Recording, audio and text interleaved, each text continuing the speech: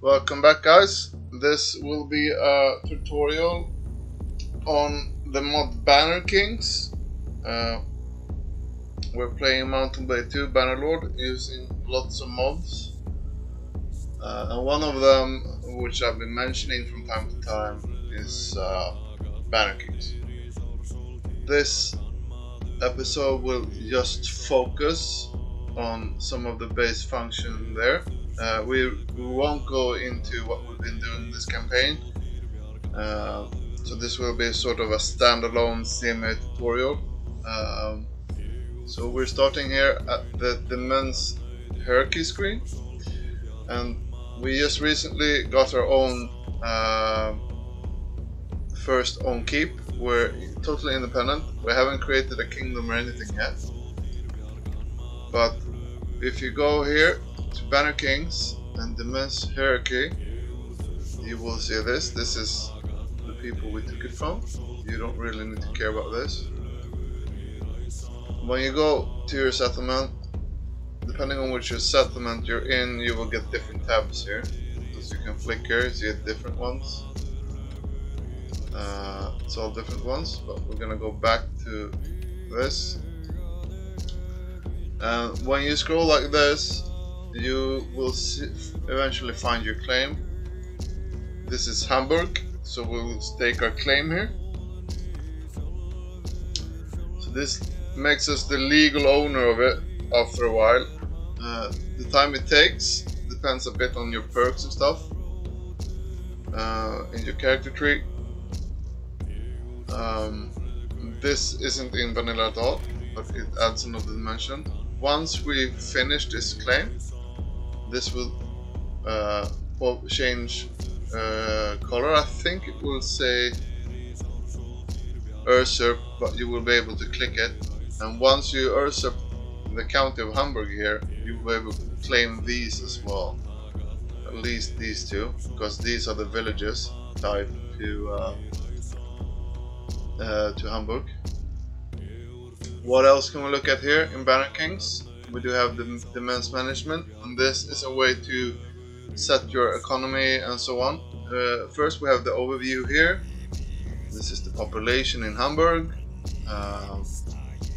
This is the different cultures trying to affect it. The dominant culture is Imperium, that is Romans in this campaign. Here you can see stability, different effects of it, and yeah, then you can switch to economy. And since we're northerners, we want to allow slaves to be exported. Sorry. And there's lots of options here, so we just quickly go through this. You can check this out yourself, but this adds a completely another dimension to the game compared to vanilla. Slave markets and stuff. Yeah. We won't tax private slaves at the moment because we want a booming economy. This one though will decrease our revenue, but since we just took this, we want to do every policy here which just benefits the local population. And we will even exempt the tariffs, tax policy, very low, criminal policy,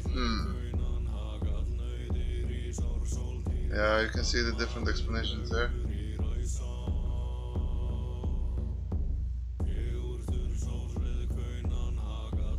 This is if they share our culture, which they don't. Just put enslavement for now. We won't click this because yeah, we want to spare some money. This is the actual legal owner.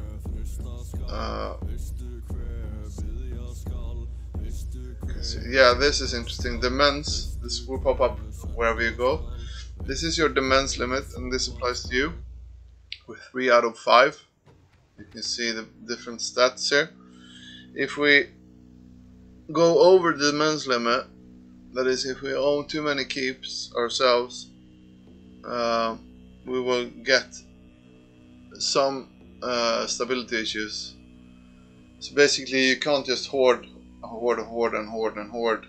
claims and settlements yourself. You need to spread them out, either within your own clan. You can like give a claim to one of your companions if you have knighted them. We might go into that as well. Right now we're focusing on this step by step, but or you can give the rights to a settlement or a village to, for example, your wife or your sons. That will reduce your demands limit for yourself. So you want to try and keep this as low as possible. If you exceed this too much, you will have revolts and stuff. Yeah, this is a vassal limit. Our wife doesn't count towards being a vassal, I think. So yeah, workforce policy. We do want to construct stuff. This is a bit about mining. Even though you don't have mining, we do have mining here, but even if you don't, there's some natural mining, even though you can't see it in settlements. Train rural area. Let's just double check the military. This is the current manpower. Those are civilians still. Total manpower, nobles and peasants, but those aren't recruited yet. This is military mission. You can see there the explanation. You can read it for yourself, so you don't need to hear me read it. I just wanted to go quickly through, but there's lots of things to do here. We want to encourage militia because, yeah, they're all gone. We want to make them cheaper, but we don't want food rationing. Tiller policy, let's have them balanced.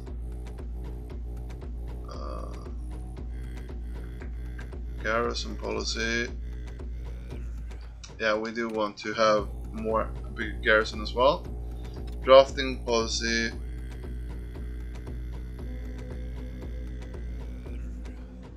yeah, we want to increase the speed of drafting everything up. Religion, that will switch over time, I think. Can't really remember, it was a long time since I played this. But we will have a look at all these things step by step on how I think I normally do things. Right now, we still haven't formed any kingdom. You can see this because it's grayed out. So right now, the only people at war with us are people that hate us, which are the rebels we took this town from. Yeah, we took this town from rebels, by the way. That's a good way to approach things. Not to be thrown into a war instantly. Since we don't have a kingdom yet, we're less likely to get war declared upon us. We're not going to exploit that though. This, you can transfer slaves. If you have prisoners in your party, you can just transfer them over here and they will become part of your slave pool instead of your normal prisoners pool. I think we sold most of our prisoners. Yeah, we only have their rebel noble here. This is all vanilla. So yeah, we did temporarily place this guy as governor. In Banner Kings, you have a lot more options. You can see here, this is new for me. Apparently we need some materials in order to build stuff more efficiently, I guess. So you can see here, bring materials into the stash. That is, I think, the open stash, or just the trader, I think. Or let caravans bring them naturally. So this will eventually just fill up, and I think we're getting a boost from building projects. Same thing basically applies on the stats you want to prioritize as in vanilla. You want high loyalty in order to have a high build speed, and you also want buffs to construction, like the workshops. Then there's other options here, which also adds bonuses. One other thing is daily defaults. This is sort of like vanilla, but you can see this one here. This is a very interesting option. We just summoned the next governor, so we're waiting for him. So right now there's a Roman governing this place, it's one of our companions. You can also select one of the locals. You can see the amount of companions we have. But these are the locals. You could select, if you're not running a companion heavy campaign and want to save your companions for something else, you could have one of the locals rule, but they won't get any stat upgrades or anything like that in their character sheets. So since we're running a mod which makes us have an unlimited amount of companions, we're using one of our own. But once our Sturgeon companion, future governor, gets here, we will replace him, and then we start cultural assimilation, and that means you switch the culture to that of your factions. Right now we don't even have a kingdom or faction, so to speak. We only have our little clan, so I don't think this will do much because it doesn't know which culture we're switching to. So right now we're just having it on civil infrastructure to increase the loyalty, so it doesn't drop too far down. This is the same as vanilla. You can see there's more workshops in Banner Kings than there is in vanilla, because I think in vanilla they're capped to 3 or 4. And the standard in Banner Kings is 5. And speaking of which, we have actually bought previously workshops in Scandinavia, so we're gonna sell them from this tab in case they decide to declare war. We don't lose everything.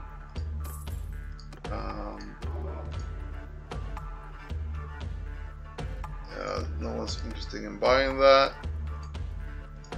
So it adds some new functions, new types of workshops, more workshops, and yeah, sometimes you will get offers, and like this now, no one wanted it, no one wanted to buy it, so I guess we keep that one for now. I have upgraded it once, so let's just let that one be. I can show you this while in the party screen just quickly. This is also a function of Banner Kings. If you click create party, only people who are noble within our clans or who we promoted to knights can be party members. So in this case, only our wife, because our kids haven't come of age. You can talk to your companions and promote them, but we're not going to do that right now because you need, I think, extra keeps in order to promote your companions to being knights, and then they can lead their parties. They won't lead your clan just because you give them a party and a keep, but yeah, that's how the titles, the Demens hierarchy and titles are really important to manage in Banner Kings. Adds a completely new flavor to the game. So another thing, we're gonna head out now. There's a debuff. Now let's just wait a little bit. We can go hunting for 8 hours instead of just waiting, because we want to remove, we still have the debuff from sieging, so might as well just wait here real quickly until the debuff is gone, which should be about, yeah, now. Let's finish our hunting trip. Let's see, we're gonna head out to these villages here until we see the pop-up that our companion we summoned has joined our party, and the companion we're waiting for is the next governor. So when we head into a village here, you have Banner King's options in the village as well, and if we start here, Domestic Management, same thing here, but a bit different options. You can also see the stats here, how everything is going with the settlement. Tax policy, we're gonna exempt them. We don't have a problem with money right now, so everything will be free for them. Yeah, we can't really do anything about this. You can also have militia within your settlements, so we're gonna boost that, and we're gonna put them on preferably, yeah, let's just have them balanced.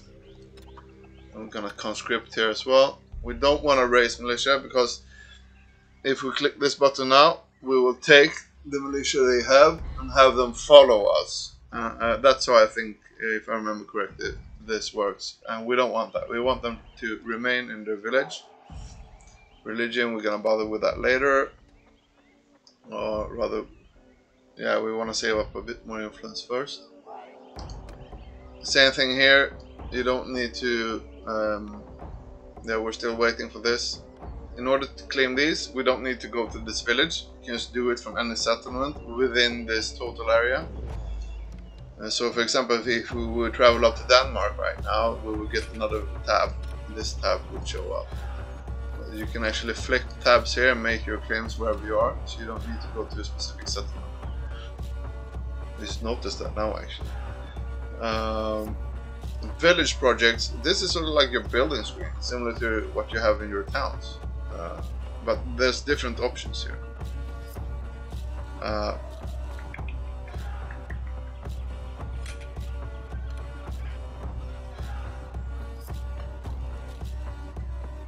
Yeah, this is a good option to increase the militia. So basically, you have to decide what you do. It's a fish farm here, so you see there's different options here. And we do want to buff the strength of everything militia related. So we do want good fish as well, so we're going to prioritize that. We're going to have mines. We don't really need mines though. We're going to prioritize that. This reduces the raiding speed, giving the village palisades, which is nice. Since we're gonna be close to home, we're gonna have that. This increases militia production. This is manor, gives you better quality of militia. So different options here. Also improving militia quality. Yeah, let's just put a bit of everything.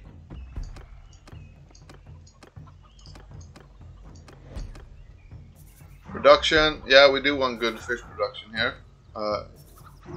This affects other stuff, but since the base production is fish, we're not gonna boost anything but fish here. The fishing. And you can also see how long it takes before the fish farm is done. About 2 months. Estates. Don't really bother about this, I think. I haven't really gotten into exactly how this works. The estates cost a lot. I think it adds a bit of stuff, but we're not gonna mess around with this at the moment, I think. I think we can just claim the estates once we're the rightful owner of everything. This is a vacant estate. Could take the vacant estate. Do cost 500,000 though, but I'm not sure about it does. But let's open up this estate.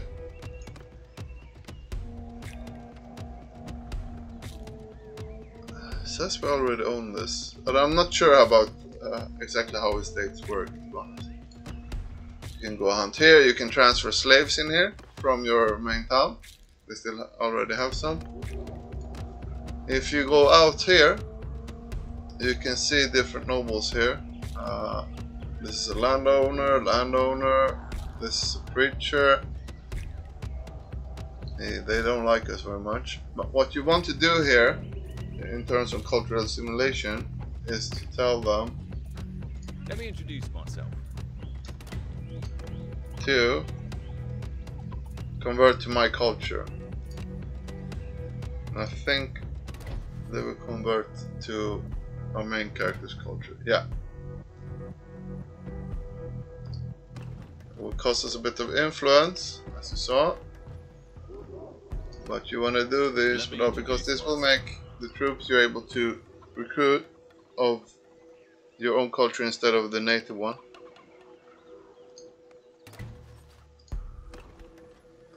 I don't really know about conversion of faith, to be honest. We will wait with that. We will prioritize. It's an honor to meet you. Sorry. That's a big sneeze.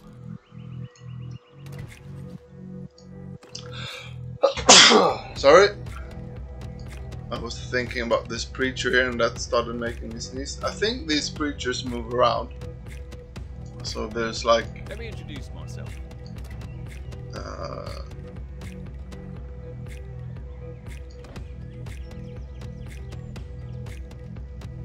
We can tell them to switch to our culture as well, but we're not gonna bother. I think they move around. So we're not gonna bother converting him at the moment. But as you can see now, there's Romans here now. We did convert culture. He's gonna leave these as they are and come back here and show you later how it looks. If you look here, they do have fine fish here, which is nice. Stock up on some food. Oh yeah, everything you buy will actually increase the village coin prosperity. This won't reset or something. It's just grow and grow and grow, and that adds the prosperity and the amount you can tax and stuff like that. So that's also different from vanilla. Let's head over to the other settlement while we wait for our governor to join us. You only need governor for this place. These guys will manage themselves.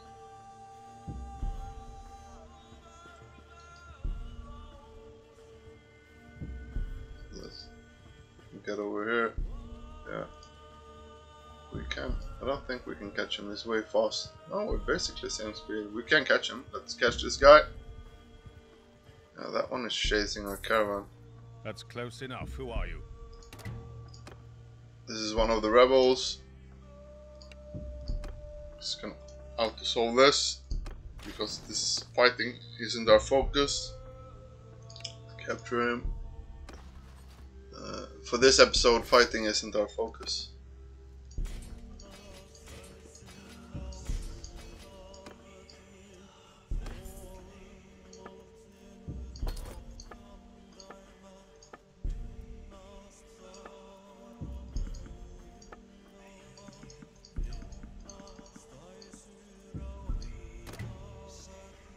Let's head up to the other village connected to Hamburg. You do wanna sort these things out, and we're gonna actually send one of our many companions on this quest.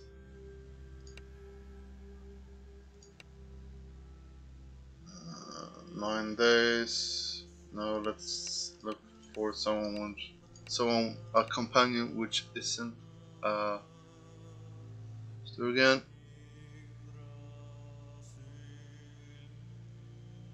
Yeah, let's just pick her. 13 days, 2 weeks. Let's see if we can get that down. Here, this one, 9 days, looks better. And just send a couple of random companions with them, like these. So we don't need to bother with that ourselves. And again, since we're at this tab, we wanna talk to him to convert to our culture. We do have the influence for it, I think. Yeah. This landowner as well.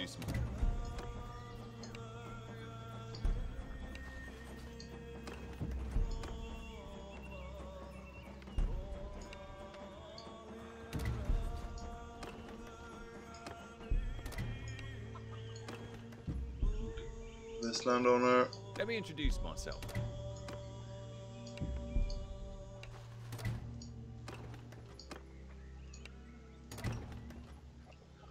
Let's leave this preacher alone. I don't.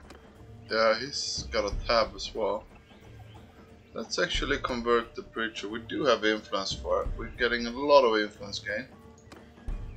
Let me introduce myself.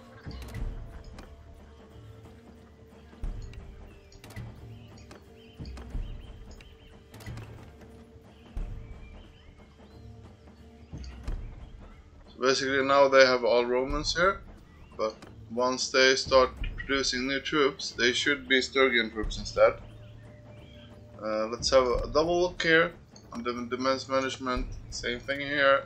we want to accept them at the moment. Encourage militia, subsidize it, it's balanced, and conscript. And then let's go, yeah, not there. The village projects, the building screen again. And same thing here. We do have a silver mine here. So I think it was a silver mine, right? Yeah, silver ore. So we can have this instead first. Palisades are nice.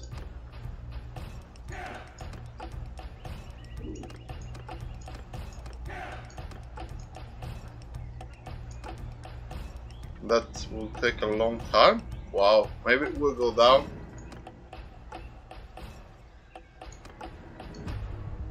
You can boost everything with slaves, because if we look here, well, they do have a lot of slaves. Weird. I don't know why it takes such a long time to upgrade it.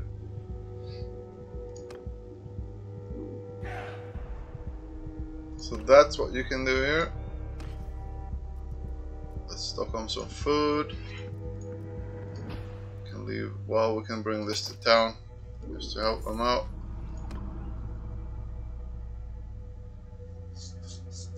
So that's how it looks, very different compared to vanilla in villages especially, but also a bit in towns. We're gonna take the time as well to form a kingdom, so you have to bear with me while we wait for a summoned companion to reach us. Not him though. What's this? Well, we don't care about him. He's just visiting, but we don't really want to talk to him.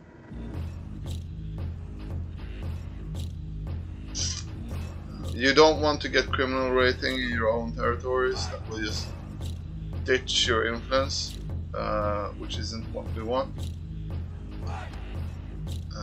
Another thing we could do here is ask these people as well to convert to our culture.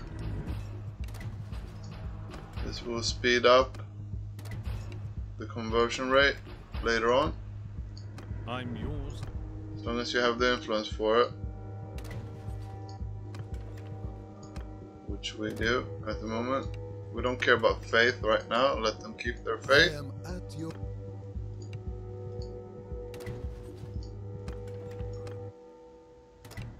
I don't know why it gives us a tab and option to give them slaves. Was this the guy we talked to just now? Yeah. Then the criminal gangs. And that's a preacher actually.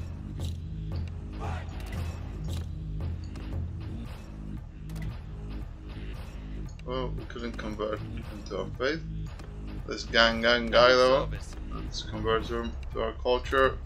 This is mainly for the recruitment options.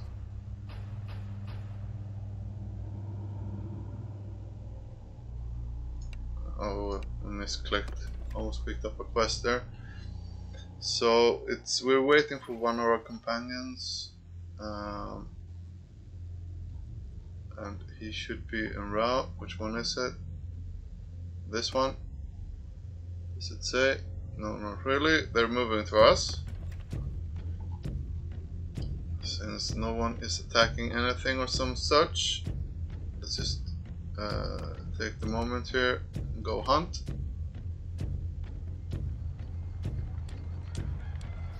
Yeah, some robbers are attacking our caravans. Part of life, I guess.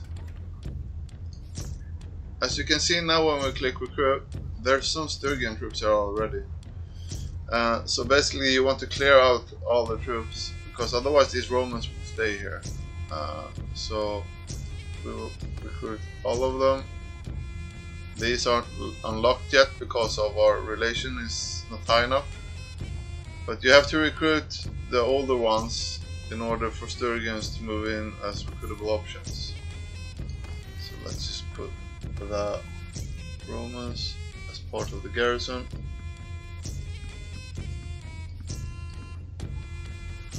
Yeah, we keep the rest. See, the status here is already switched. We do drop a bit in security and loyalty, but we're on a positive note in loyalty now, because we still have a Roman governor. So let's set up burn time by going to visit the villages and recruit up all the... Well, the rebel clan got destroyed, that's nice. They abandoned their cause. See, we need to remove these Romans, otherwise these Sturgians won't pop up. Let's recruit everyone. Having short save interval, because sometimes when you run a lot of mods, you tend to crash, but we so far been okay.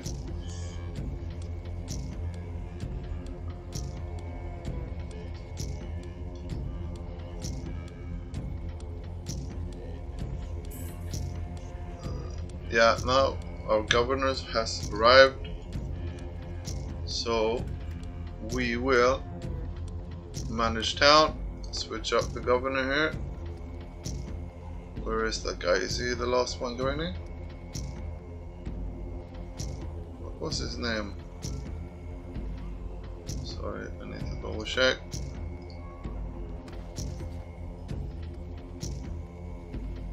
It's Vladimir Frostbeard.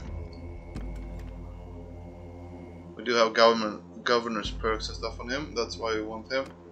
And his Sturgian culture. Let's see, Vladimir Frostbeard, this will take a minute.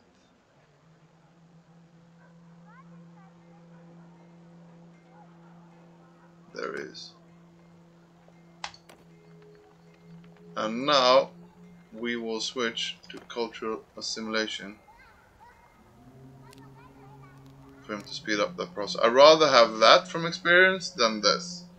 Once everything is culturally assimilated, we can focus more on loyalty again.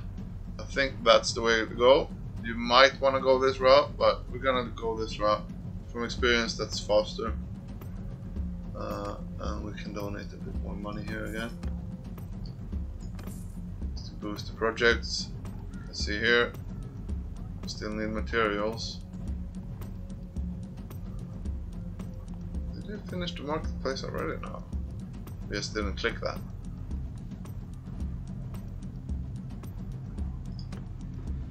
So that's basically it on how you set up your stuff. Now we will add, I think we might as well do that now, not to exploit. Normally if you want to have peace and not be bothered for a while, you don't want to create your kingdom straight away, but we're feeling a bit risky. We do want conflict for the progression of this campaign. So in this video, we will start up our kingdom, and I think you approach it the same way as you do in vanilla, but there's a couple of tweaks as well. If you click your character sheet, this is part of Banner Kings as well. Our faith is pay to win. This is like heathenism. First, you have decisions here, and you can switch culture here if you want, if you don't want to be Sturgian anymore. This we're gonna try and unlock somehow. I think we need to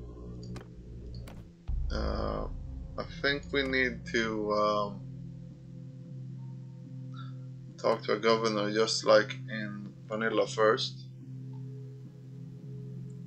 So let's go and have a chat. Well, you can return to the party with this guy. Let's visit our hall here. I'm yours to command. See if this is an option or not. This is vanilla all the way.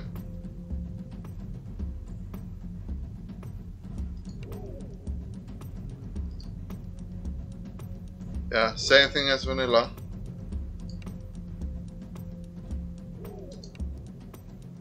And we are going to name it North.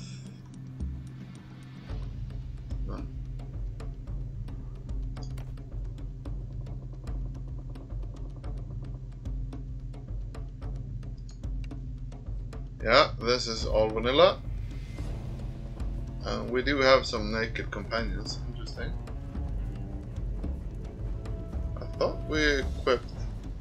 Huh. Well, these are our prostitutes, our whores. Sorry, I forgot about them. Whoever, of course, you should bring your prostitutes to your campaign table, right? I think we, to be honest, I don't think we equipped all our companions with civilian gear. And they just picked a couple of random companions to stand with us here now, because we have so many.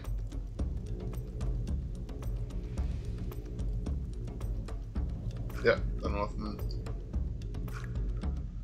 And this is a new pop-up though, this is Banner Kings. We have full peerage. This is sort of our rank. Yeah, since we're the founder, we would obviously have full peerage. So basically this is our kingdom throne. I think we're gonna head out real quick and check if any options showed up in terms of the tutorial.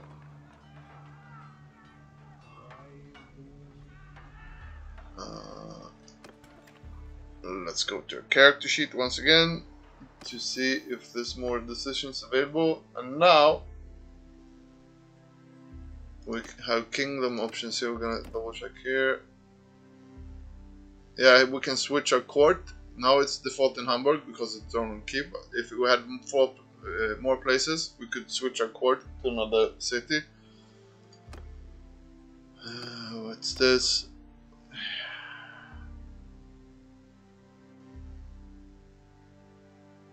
I think I found kingdom.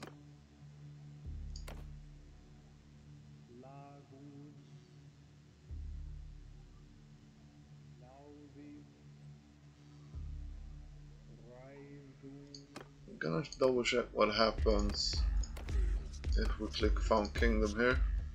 It takes a lot of influence and a lot of money to found our own titles. Instead of being under the kingdom of the Romans in Germania, we can create this, but we need more influence, and we're a bit short on that now. So you can see here.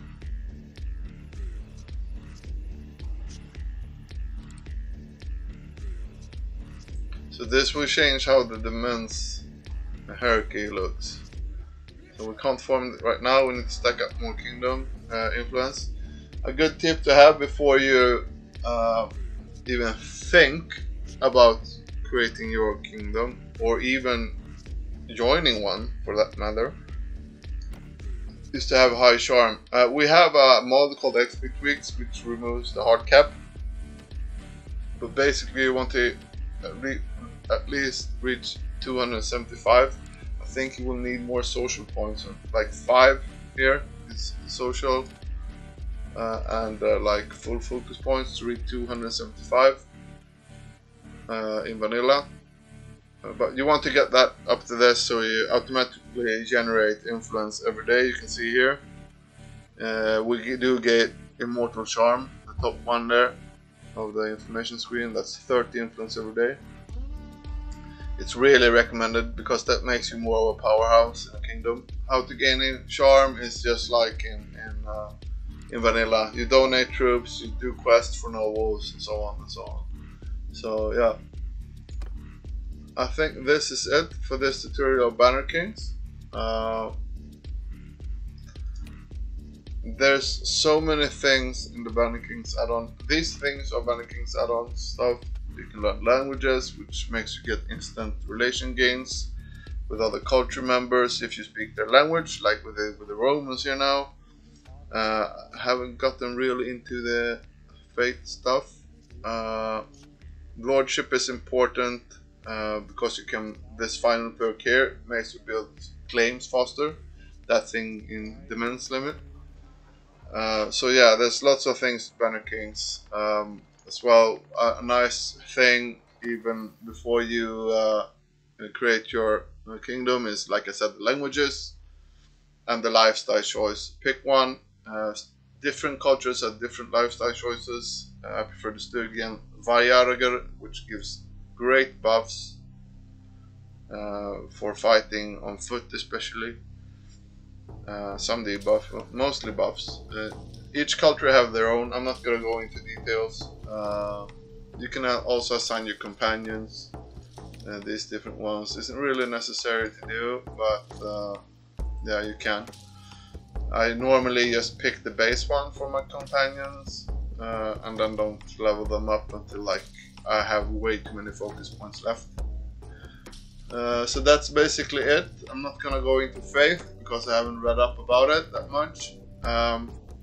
So that's what you need to think about when you get your first towns, regardless of if it's your own or if it's you get rewarded it through a vote in your kingdom. If you join another king's kingdom, you need to go double check every stat and thing in the settlements. It affects a lot, both the quality of food and production, but also the amount of troops in the villages and in the town. Good to have other incomes than just your towns in case you need to, like now when we just took it, need to buff the town's eternal economy. So yeah, this was just a short tutorial that I recorded, so sorry that I'm not like drawing stuff and things like that. I'm doing this mostly for fun, but I thought that this was worth talking about while I was going through the first steps anyway. So thank you for watching. I hope this somewhat helped. Next video we will continue our campaign series, and yeah, you will get more action in those videos. Thanks for watching. Please subscribe, it helps a lot. If we can push this to 1,000 subscribers, it would be awesome. But any comment, like any input at all, both in these type of tutorials and the more campaign driven videos, anything helps. Just have a look at the channel. I can warn you though, the first videos I just completely live recorded, and then I realized, wait, these are turning into 3-hour long videos and no one's gonna really watch that. So I started to chop them down into smaller videos, everything between 15 minutes to an hour depending on what's happening in the campaign. And like now I felt like doing a tutorial about Banner King's mod and how you manage your villages and stuff, so I decided to do that instead as a side thing. Let me know if you want more tutorial videos. I don't mind doing them, but it will be in a live format, unedited. So you just have to bear with me with that. But just ask me about anything, and I can push out a small tutorial about it as I play the game anyway. But thanks for watching. Any input would be great. You all have a really good time now, guys. Thanks for watching.